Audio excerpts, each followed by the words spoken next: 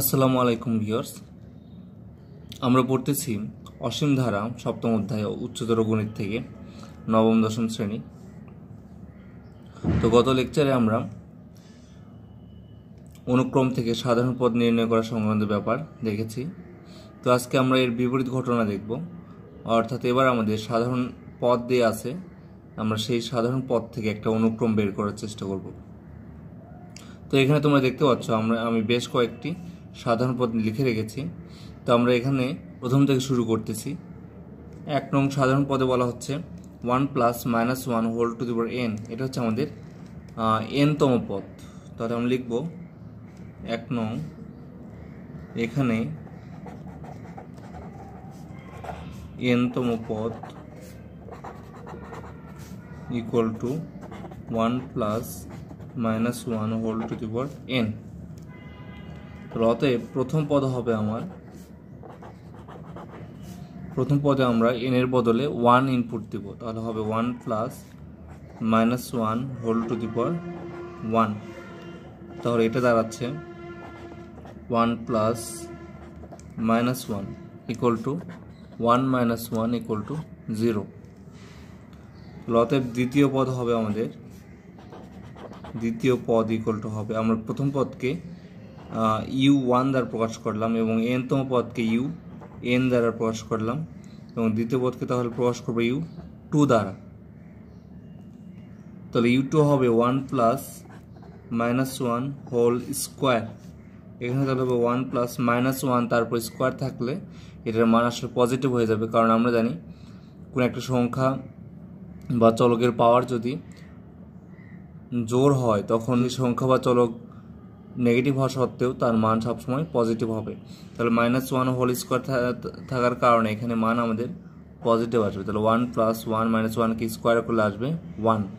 তাহলে 1 + 1 = 2 হবে। তাহলে আমরা দ্বিতীয় পদ পেয়ে গেলাম। অতএব তৃতীয় পদ হবে,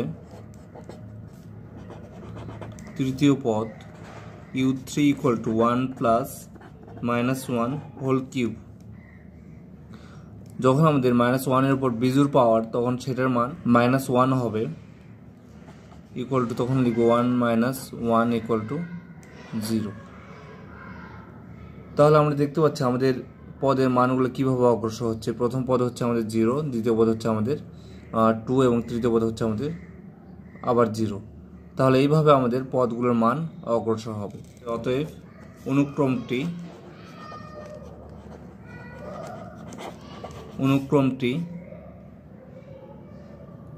আমরা অনুক্রম একটা নাম দিই, ধরলাম s দিলাম।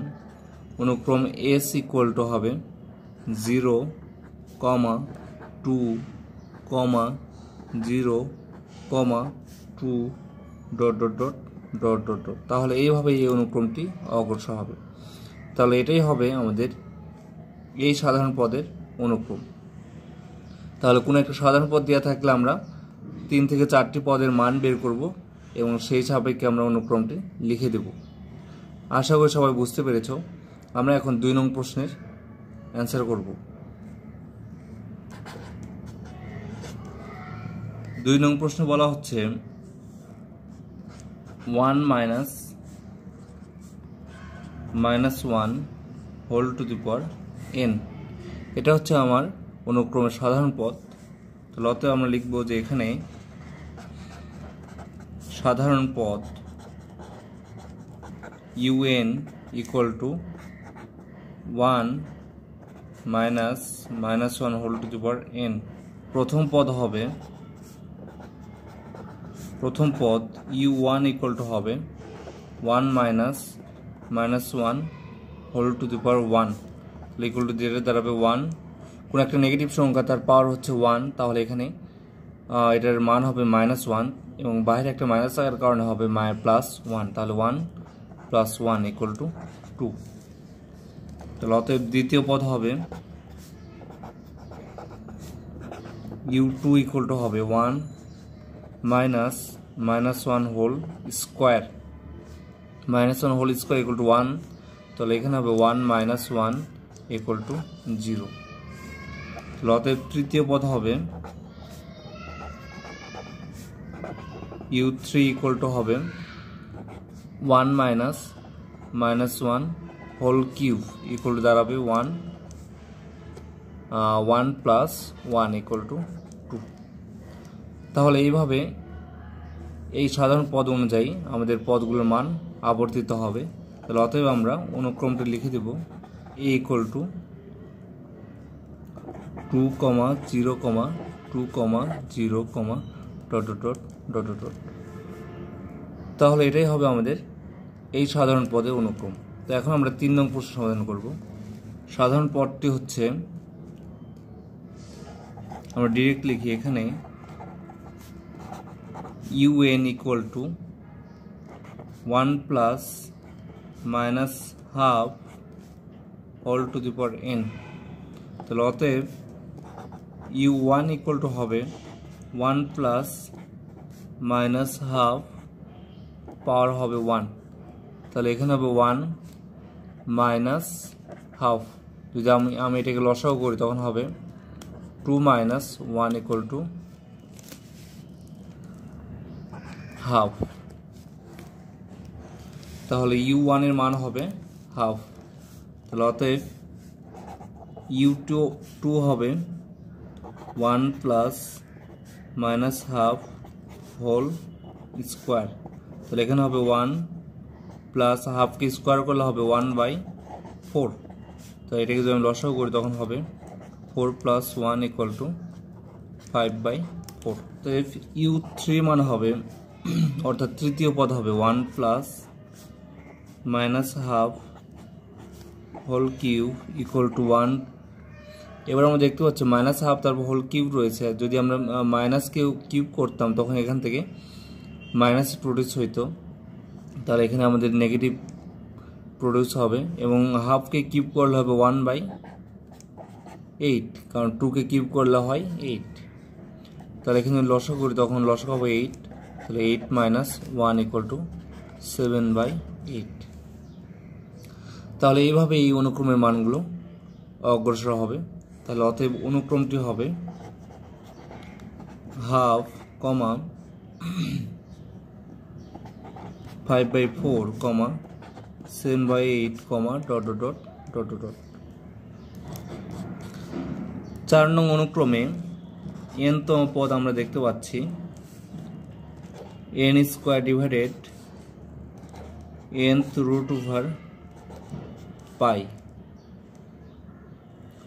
তো এটা হচ্ছে আমাদের n-তম পদ। তাহলে অতএব u1 মানে প্রথম পদ হবে আমাদের, n এর বদলে আমরা এখানে 1 ইনপুট দেবো। তখন 1 কে স্কোয়ার করলে লবে হবে শুধু 1 এবং হরে হবে রুট পাই। তাহলে অতএব u2 হবে 1/, n এর বদলে 2 ইনপুট দিলে হবে 4, তাহলে লবে হবে 4 এবং হরে হবে 2 রুট পাই। তাহলে অতএব u3 বা তৃতীয় পদ হবে, n এর বদলে 3 ইনপুট দিলে আমরা পাবো 3 স্কোয়ার করলে হবে 9 এবং এখানে হবে কিউবিক রুট অফ পাই। তাহলে এইভাবে এই অনুক্রমটি অগ্রসর হবে। তাহলে অতএব অনুক্রমটি 1/√পাই, এটা হচ্ছে প্রথম পদ, 2/4/2√পাই,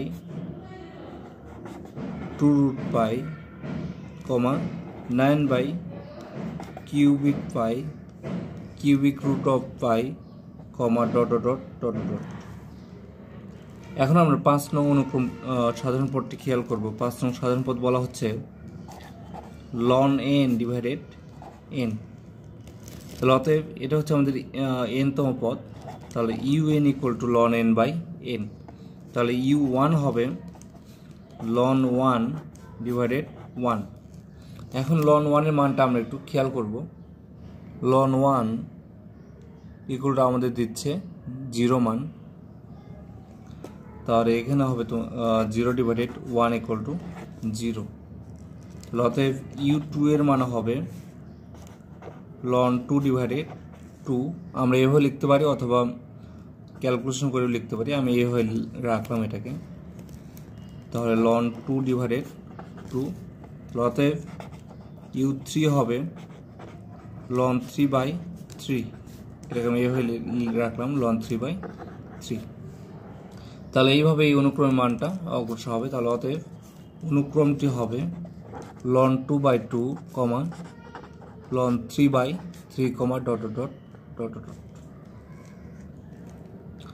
আশা করি সবাই বুঝতে পেরেছো। এখন আমরা 6 নং সাধারণ পদটি খেয়াল করব। 6 নংয়ে আমাদের যে সাধারণ পদটা দিয়ে আছে, অর্থাৎ n তম পদ দিয়ে আছে, সেটা হচ্ছে un = cos nπ/2। তাহলে অতএব u1 হবে cos n এর বদলে আমরা 1 ইনপুট দিব, তাহলে হবে π/2। তাহলে ইকুয়ালটা হবে cos π/2 এর মান যদি আমরা খেয়াল করি 90 ডিগ্রি = 0। তাহলে cos π/2 এর মান হবে 0। তাহলে অতএব u2 এর ভ্যালু হবে cos twice π/2, অর্থাৎ ইকুয়ালটা হবে cos π, এবং cos π বা cos 180 ডিগ্রি মান হবে -1। অতএব u3 এর মান হবে cos 3π/3 ইকুয়াল টু, এখানে আমরা যেটা পাবো 3 × π, 180 ডিগ্রি। তাহলে এটা হচ্ছে 540/2 = 270। তাহলে cos 270 ডিগ্রি ইকুয়াল টু দাঁড়াচ্ছে 0। আশা করি সবাই দেখতে পাচ্ছ। তাহলে এখানে u3 এর মান হবে 0। তাহলে এইভাবে এই অনুক্রমটি অগ্রসর হবে। তখন আমরা লিখব অতএব অনুক্রমটি ইকুয়াল টু 0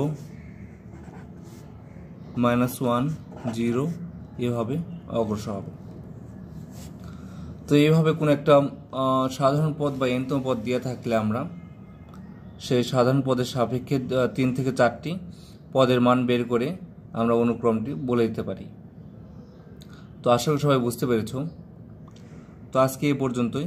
আমরা পরবর্তী লেকচারে ধারা নিয়ে আলোচনা করব। তো সবাইকে আসসালামু আলাইকুম।